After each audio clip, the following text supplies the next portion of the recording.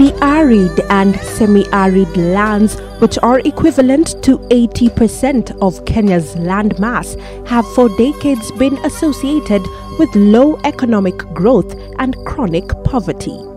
Over the years, successive droughts, increasingly unpredictable rainfall, and other impacts of climate change made it difficult to find enough pasture and water. Ile shida tulikuwa naye kubwa sana ni maji. Maji kwa sababu kutoka pale stage kwenda mpaka Wasongiro River ilikuwa ni kama kilomita 10. Na wamama walikuwa wanashika mapunda, wanaenda mpaka huko, unaenda mchana mzima ndio upate maji. Naona hizi mitaro ziko hapa, ilikuwa ni maji ilikuwa imetengeneza. Na kila mara kinyesha, maji inapita kwa hizi, napita hapa, natoa mtaro kubwa na beba hata kuna wakati mwingine ilikuwa imebeba ng'ombe mpaka huko chini. Kwa hivyo tulikuwa tunapata shida mingi sana kwa sababu hata kuna wakati tunashindwa kufuka. Kuna wakati mwingine unaenda soko unakuja ukuta kama imenyesha, huwezi pitisha chakula. Kwa hivyo tukakuwa na shida kubwa sana. Sasa mpaka watu waje na majembe watengeneze njia ndio tuweze kufuka. These developments attracted the attention of the United Nations Development Programme, UNDP, which initiated the mainstreaming of sustainable land management in agro-pastoral practice. This was a 5-year project born of a partnership between the Global Environment Facility, GEF, Government of Kenya through its Ministry of Agriculture, Livestock and Fisheries, and the United Nations Development Programme. Tulipata kupanda mimea ingine hasa sana ni nyasi. Wanaume walipopanda nyasi kwa tudogo waliona imekuwa. Mwaka wa pili 2015 walipanda zaidi. Mpaka hata kuna mwanaume mmoja aliyestahimili kwa ukubwa zaidi kuwa mkulima mkubwa wa nyasi, ambaye ni kama aliyelisha area hii kwa wingi sana kwa nyasi. Kwa kweli hapo zamani hatukuwa tunaona nyasi kama ni kitu ambayo unaweza ukaitumia ama inaweza ikakusaidia. Nyasi tulikuwa tunasema tu ni chakula cha ng'ombe na hatukuwa tunahifadhi. Lakini vile hao watu walikunja huku wakapeleka watu wawili kutoka kwa hiki kikundi huko, wakaenda wakasoma juu ya nyasi, wakafundishwa venye wanaweza ipanda, wakapatiwa mbengu na wakakunja huku na hizo mbengu tukazipanda na tukaambiwa jinsi tunaweza kuzikata na kuziweka kwenye alafu sasa tukikata tunauza, zingine tunapatia ng'ombe zetu. Tumefundishwa kuhusu kupanda nyasi, na hii nyasi ambayo inaitwa bomarot inafanya sana katika eneo hili, ambaye tumekuwa tukipanda kwa miezi 3 unafuna. Unapata pesa, unaendelea na biashara. Maana hata sisi tukiwa vijana hapo awali tulikuwa tunafanya kazi ngumu katika kijiji hii. Tulikuwa tunafanya kazi ya kupeleka ng'ombe kuhamisha, mpaka hata wengine wenu hawakuenda shule kwa sababu ya hiyo kazi, kuenda kutafutia ng'ombe malisho. Lakini wakati tulipata bomarot tukakuwa tunalisha ng'ombe zetu, maana hiyo bomarot inatusaidia tusihame. The aim was to address chronic poverty, hunger and land degradation by building capacity for sustainable land management, especially amongst women. The project worked to improve carbon stocks, promote water conservation and climate-smart agro-pastoral practice in order to enhance food security, build sustainable livelihoods and restore the ecological integrity of arid and semi-arid landscapes. Tulifundishwa mambo ya kuzuia mmonyoko wa udongo. Tukafundishwa kushimba hizi terraces, na kama una nguvu ya kushimba terraces unafanya ile inaitwa stone lining, ile kuweka mawe ndiposa maji hiyo haiwezi haiwezi kupita. Ya pili, walitufundisha namna ya kupanda. Tulikuwa tunapanda kienyeji. Lakini wakati wa mahindi au maharagwe tulifunzwa ile inakuwa. Mahindi tulifunzwa ile inalingana na area hii, kwa sababu hapa ni mahali ya mvua kidogo, na tukafunzwa ile inastahili, na ninaona imenifaidi kwa sababu ninavuna. Mbeleni pengine ningevuna pengine hata gunia 6 au 5 kwa eka moja. Sasa ninavuna hata gunia 15 hata 18, unaona inafaidi. Maharagwe tunavuna kabisa. Mashamba yetu ya kila memba imechapwa mitaro. Mchanga yetu haiwezi enda na maji. Hata mvua ikinyesha, mchanga utabaki pale pale. Pia mavuno yako itakuwa mazuri kwa maana hakuna mchanga inapotea. The women in Maasai communities whose preserve is to raise and keep poultry have also been empowered. Women now play an active role in managing the land and in decision-making at both the household and community level. Their greater economic security makes it possible for them to provide better for their families and to ensure a brighter future for their children. Kwa hivyo mimi ninaona kabisa imenisaidia na nimekuwa nikiendelea na shughuli zangu za nyumbani, watoto kuwasomesha kwa sababu ya hiyo chakula. Business nyingi tumefungua na vile atakuwa wamama wa Masai wako wanajua hiyo hata kidogo. Wengi hata uwezi ona. Ukienda sokoni uwezi pata mama Masai anauza, lakini saa hii ukienda ni hao ndio wanakukaribisha kwa soko kwa maana wamerefuka, wamepata elimu. Sisi tunategemea kazi yetu ile tunafanya kwa mikono na tukapea msaada. Sia nyingine tunausanga mayai, tukanunulia watoto wetu tulamu, tukanunulia watoto wetu vitabu, hata saa nyingine kuwalipia karo ya shule. Over the years, the land continued to be depleted of ground cover, making it susceptible to soil erosion. Due to increased poverty, the community also resorted to cutting down indigenous tree species for charcoal production. This is evidenced by excessive soil erosion, gullies, and low vegetation cover. Ujaribu kuangalia hapa tu ndio green, kwa sababu wakati ilikuwa imenyesha na hii mtaro imetengenezwa, maji yalikuwa yanakimbia tena. Kwa hivyo ile shida ambayo ilikuwa inatukumba ya maji kukata mashamba imeisha kabisa. Kwa hiyo pale tulikuwa tumetengeneza. Hii mradi ikija hapa kulikuwa na shinda sana, ambapo area hii imejaa ile tunaita mangalata ama hali ya mmonyoko ndogo ilikuwa imeenea sana. SLM ilipokuja iliangalia area hii ikaona ni senda ya area hii, ikaona ni senda. Ndio wakakuja na wazo ya kusema wataanza kutengeneza hapa pahali unaona nyuma yangu palikuwa pambaya sana, ndio watoe mfano kwa watu wajue ile sema ambao umeiacha unaweza kuitengeneza na baada ya miaka michache ikawa ni kama ile chamba ya kitambo ama ile kicheka ya kitambo. But today, the inhabitants of Suswa and Itivanzu are seeing positive changes on their landscapes. They have adopted improved farming practices and undertaken soil and water conservation measures which have resulted to reduced soil erosion and deforestation. We found these families and really improved in terms of socio-economic livelihood. And that was a plus. I can highlight few aspects how they benefited. I know some of them told us that having been paid because we employed them to construct these so many structures, some even we stopped. We are talking of probably 100 cows or something like that. Some bought goats of it. Very important, some went far as even paying school fees for their kids. And what is also very, very, very important, as a result of that, in both Tuso and Suswa, in fact, they started moving around. And we are very happy about it. Kulikuwa na kazi ya kina mama, kulikuwa ile wanafanya na vijana, na ile kulikuwa na ile inafanywa na wazee. Na kila wiki walikuwa wanapatiwa pesa. Kwa hivyo tuliona imeinua sana uchumi wetu wa Masai. Kila siku ya Jumaa walikuwa wanalipa. Watu wanaenda kununua, kuna wengine wamenunua kondoo, au kuwa na kondoo kabisa. Unakuta mtu amepata hata kondoo 40, wengine wamejenga manyumba. Kwa hivyo tumeona wametusaidia sana.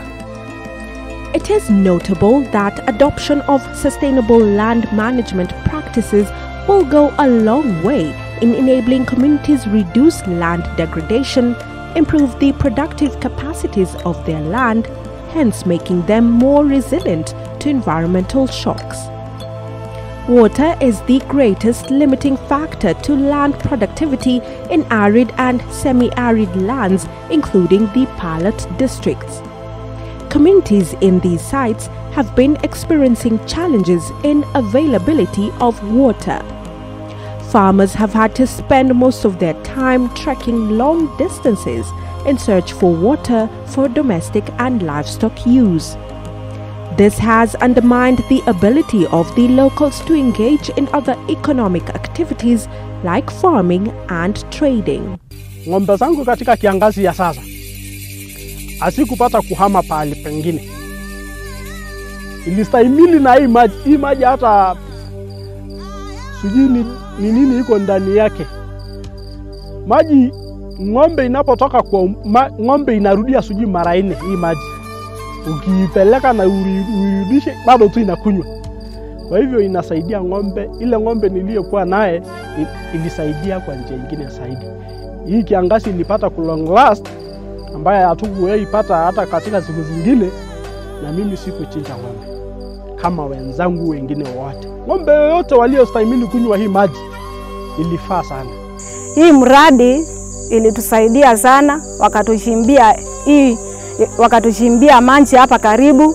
Hapo zamani tulikuwa tunaenda maji mbali kama around 8 kilometers kutoka nyumbani, na ilikuwa ni shinda kubwa sana kwa sisi kama kina mama. Ndio ulikuwa unatoka nyumbani kutoka asubuhi, na watu walikuwa ni wengi sana mtoni. Unaenda huko unangonja maji kutoka asubuhi hadi jioni, na kwa hiyo siku yote ulikuwa hakuna kitu kingine unaweza kufanya ila kuchota maji tu peke yake. Sasa hiyo ilikuwa ni shinda kubwa sana, lakini kwa vile hii mradi iliweza kutuchimbia maji hapa karibu, sasa tunaona ni faida kubwa sana kwetu sisi kama wamama. During heavy rains, large quantities of sand is transported downstream. To curb this, the sand was trapped by building a concrete wall across the runoff channel. During flooding, water sinks and is stored in the sand, creating a subsurface dam or sand dam. Hapo awali, kabla tunjengewa hii subsurface dam, tulikuwa tunachimba visima ile shallow wells. Na hiyo maji tulikuwa tunaipata katika fiti 20. Na tulikuwa na taabu sana wakati wa kupatia ng'ombe zetu na sisi water.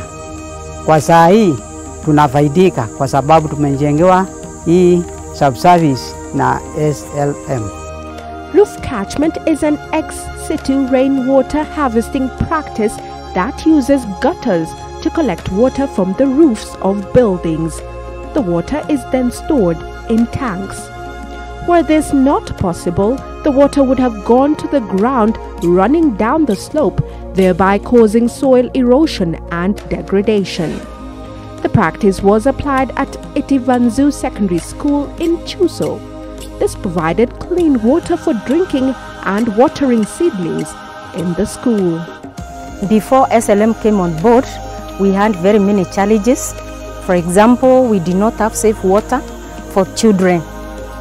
Time and again, children were moving out of school because of mostly waterborne diseases like typhoid. Since SLM came on board, we have had good results. For example, it is on the performance, KCP, that is the national examination. Before, the children were on and off from school, but since then, the pupils have been able to complete the 8 years course in primary, and their performance has been good. Some of the pilot districts had springs that were the only source of water for livestock and domestic use during the dry season. At such times, the use of a spring was characterized by scramble for the reduced water resource, pollution and conflicts. A concentration of large numbers of livestock polluted the water, causing soil erosion and land degradation in the spring's immediate environs. Women had to wait long hours to draw water, leaving little time for other livelihood chores. Furthermore, the only time these women would be able to draw water was at dawn or dusk, hours that exposed them to insecurity. Zamani tulikuwa na shida sana, tulikuwa na shida, kina mama walikuwa na shida. Tulikuwa tunakuja mtoni kwa tuseme unapigia watoto chakula saa 1 jioni, alafu unakuja mtoni. Ukikuja hapa mtoni unakuta kina mama karibu kina mama 20 na mama moja anabeba mitungi karibu 4 au 5. Tulikuwa tunapanga line mrefu sana. Tunangoja sasa mama achote hiyo maji, na tulikuwa tunachota na mikepe. Kucha hiyo mtungi moja inachukua karibu saa 1, saa mzima. Sasa tulikuwa tunakaa hapa mtoni karibu usiku yote, na maji umewacha watoto kwa nyumbani, umewacha kila kitu, na umepata ukichota maji unapata tuseme ni mtungi moja, sasa unaenda nyumbani. Tulikuwa na shida sana ya maji. Shida ile ilikuwa ya juu zaidi. Sisi kina mama tulikuwa na taabu kubwa sana, kwa sababu maji ni uhai. Kwa nyumbani huwezi fanya kitu bila hiyo maji. Na sasa wakati SLM waliingia akatusaidia kabisa.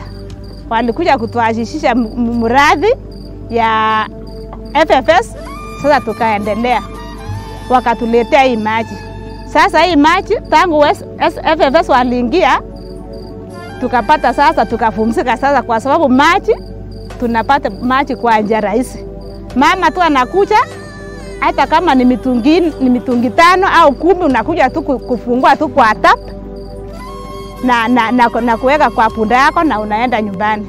Tulikuja wakatusaidia kutengeneza hii maji, na tulikuwa na shida mingi sana ya maji hapo mbeleni.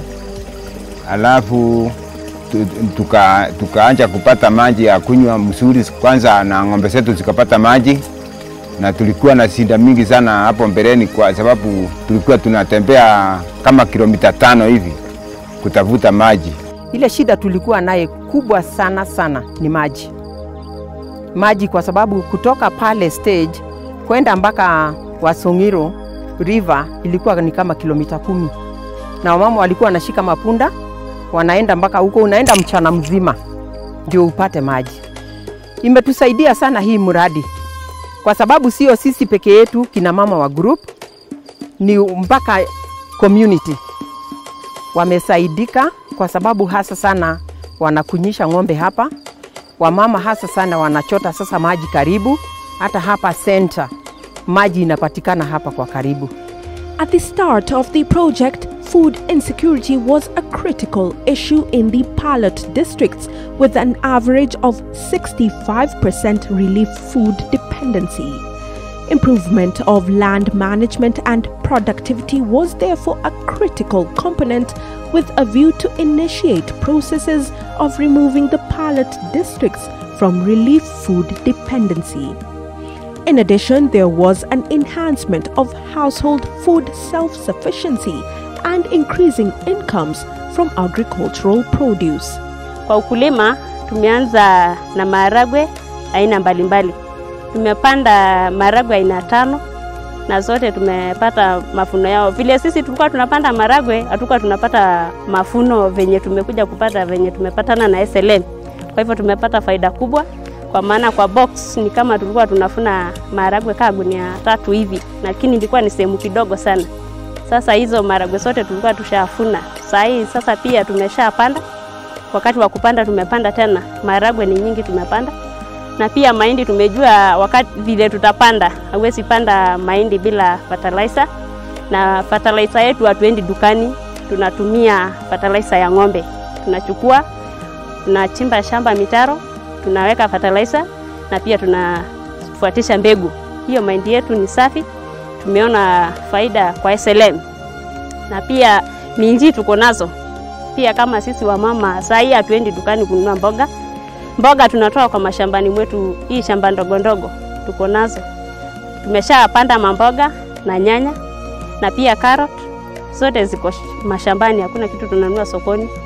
Tukikuja kwa mavuno ya mahindi, tumejua mahindi kupanda. Tumejua ile iko na ugonjwa, tayari tumeshafunzwa. Tumejua magonjwa ya mahindi, na pia tumefunzwa dawa ya kutumia kwa hiyo mahindi ama kwa hao wadudu. wenye wanaingia ndani ya mahindi. Tumejua kuangamiza, mafuno ni mazuri. Sasa kwa eka tunaweza funa hata gunia 70, lakini hatukuwa tunajua hiyo. Sasa hii tumerefuka na pia tumepata elimu.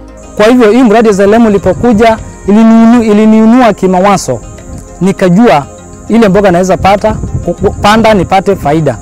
Kuliko vile nilikuwa napanda kitambo kitu kidogo alafu akina faida ninapata juu yake. Sasa maisha yetu kijamii mabadilika kwa sababu hapa awali hatukuwa na chakula. Na wakati tulitengeneza mbens tukapata hii mafunzo sawa na tukafanya kazi. Sasa kwa hii saa hii tuna chakula nyumbani. The project supported the adoption of appropriate agricultural practices based on the biophysical assessment by developing appropriate training materials and support extension services to the communities. Tukapatiwa mbengu ambazo tunaweza tukapanda, ambazo zinaweza zikatupatia manufaa mengi. Sasa tunaona tofauti, sio kama vile tulikuwa hapo zamani. Land preparation, including initial soil testing and tillage, was done at the National Agricultural Laboratories. The soil from farms was tested to establish structure, nutrient and organic matter content, and water retention capacity, among other characteristics. And the objective of UNDP then was to get some assistance, mostly on rehabilitation and soil analysis for the pilot areas, especially Narok and then Kitui and other pilot areas they were working in. And so I was approached, and they told me they have got areas which are very degraded, especially in Narok and Kiuso. And I told them we can be able to do that rehabilitation, of course with some backstopping from other scientists from the university. Farmers adopted intercropping of maize and beans, also crop diversification with crops such as grass for hay, watermelons, tomatoes, onions, and potato vines were used with the aim to achieve better harvests and to maintain land productivity. Katika hiyo FFS tunafunzwa ukulima na tumefunzwa tupande mbegu ikiwa moja kwa moja, lakini tusijanganye.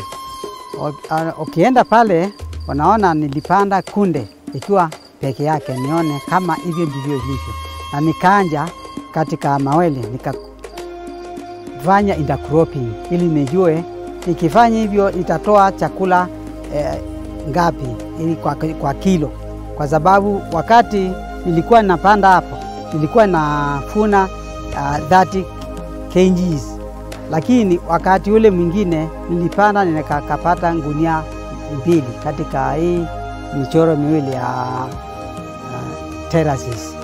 To reduce post-harvest losses, farmers were trained and adopted the use of a range of technologies such as anti-weevil hematic bags and use of metal silos.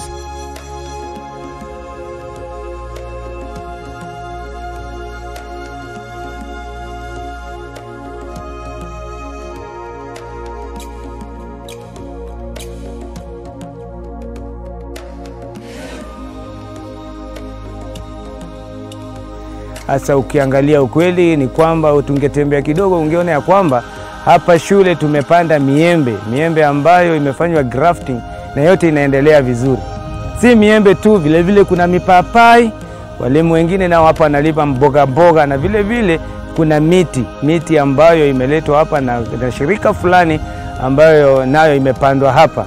Na hii miti vile vile tunadhania kwamba kama itaweza maji haya yataendelea na wanafunzi nao wakiendelea kuyanyunyizia maji, bila shaka eneo hili litakuwa limebadilika kivyema.